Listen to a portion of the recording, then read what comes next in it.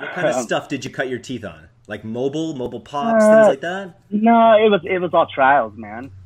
Everything was like initially it was muscle, and then it went to diet, and we were doing that stuff for a while. And then I was seeing how much these advertisers were making, and I was just like, this is not cool. I would rather do what they're doing. So then I became an advertiser, and for 2 years, I owned muscle and skin and diet, all three. I ran those. They were great.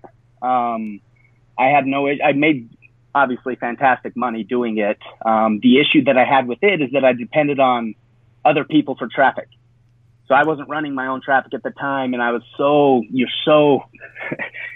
it's so volatile. Like, you can make money one week and then they're like, oh, we're not running traffic, or, oh, guess what? Your mids is in risk or whatever. And it's just, so it was so up and down that I was just like, I got to figure something out. And I got an offer to come up and work for these diesel guys, running their marketing for them. So I'd known them for a long time. They were a little bit successful, but they weren't doing any sort of marketing. No retargeting, no email, like nothing.